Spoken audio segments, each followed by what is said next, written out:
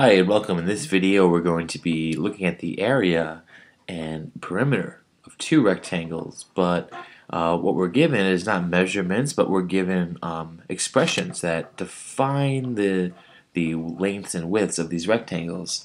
So this, poorly drawn rectangle is our outer rectangle, and here is our inner rectangle. So we have two rectangles. And what are we given? Well, we're given expressions, and we're told that the inner rectangle, right, that this side right here is x plus 2, and that this side over here is 2x. In the larger rectangle, we could say that this side is 4x, and that this side over here is 3x minus 6. When you get a question like this, there's all kinds of things they might ask. They might say something like, well, what is the area of the outer rectangle? They might say in a fancy way and say, express the area of the outer rectangle in terms of these two polynomials. And what that means, of course, well, when you're finding area, let's call this rectangle 1, right? If you're finding the area of rectangle 1, well, what are you going to do? You're going to multiply the two dimensions, right? The area of a rectangle is length times width. So this is our length, perhaps, and that's our width. So we do 3x minus 6 times 4x, and that is the area. Here, though, we're going to simplify. We're going to use the distributive property and multiply this term by both 6 and 3x. So what is that? Well, I'm going to start with 3x times 4x. Pair those two up. And then, well, I'm going to subtract, right, 4x times 6. And now I'm going to simplify. Well, 3x times 4x is 12x squared. And 4x times 6 is 24x. So this is the area of rectangle 1, our outer rectangle. And the area of the inner rectangle, well, same principle. We're going to multiply the length times the width. So we have a second rectangle. And let's say x plus 2 is our length, and 2x is our height, or our width. And we're going to multiply x plus 2 times 2x. Same thing here, though. We're going to distribute 2x and multiply it by both 2 and x. 2x times x is 2x squared, plus 2 times 2x, right? If I simplify this, I'm going to get 2x squared plus 4x. So now we have two areas. And then, this is pretty classic, right?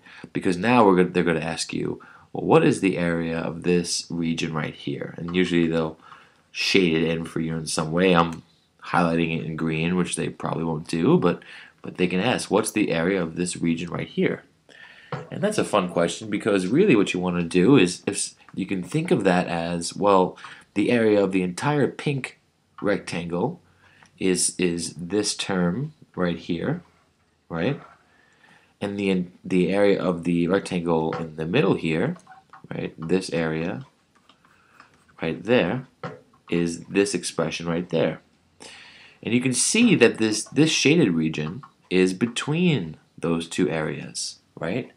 And if you want to, you can picture like that this area in the middle, if you cut it out, if you had a scissor and you can cut it out of the shape, what would remain? Well, there'd be a hole here in the middle, and you'd have just the shaded region left, this green shaded region. And we're not going to cut it out with the scissor here, but we're going to subtract, and that accomplishes the same thing. So to find the shaded region, right, we need to subtract this inner area from the outer area. In other words, we need to cut it out to make room for it. So now we're going to set that up. We're going to get 12x squared minus 24x minus this up here. And I'm going to write over here so I have some room.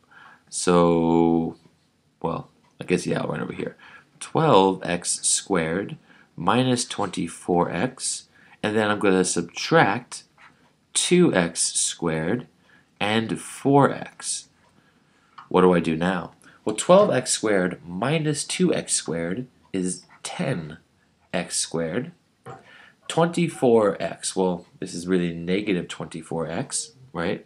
And if you're not convinced, you can switch it so it says adding a negative 24x. That's the same thing as subtracting 24, right? Adding a negative, subtracting a positive. Same thing here, so it's easier to think of this as adding a negative because now you can see, oh, it's negative 24x minus 4x. And what's that? Well, think about your number line, right? Here you have negative 24. Take 4 away, you go to negative 28, right? Subtract 4. So this is really negative 24x minus 4x is negative 28x. And this is the area of the shaded region, right? The difference between, right, between these two rectangles. Now, we're not sure exactly what they might ask you, but they might ask you to factor out or simplify this. And notice that both terms, 28x and 10x squared, have an x in it as one of the factors there, so you can pull that out, right? And now we set up our parentheses.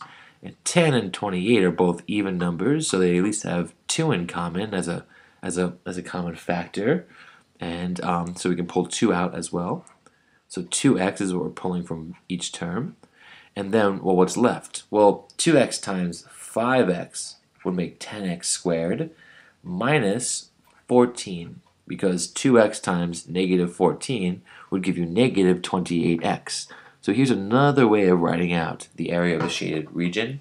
It's just in factored form, right? We factored out a common factor from each term. All right, I hope this helped, and I hope you enjoyed. Thanks.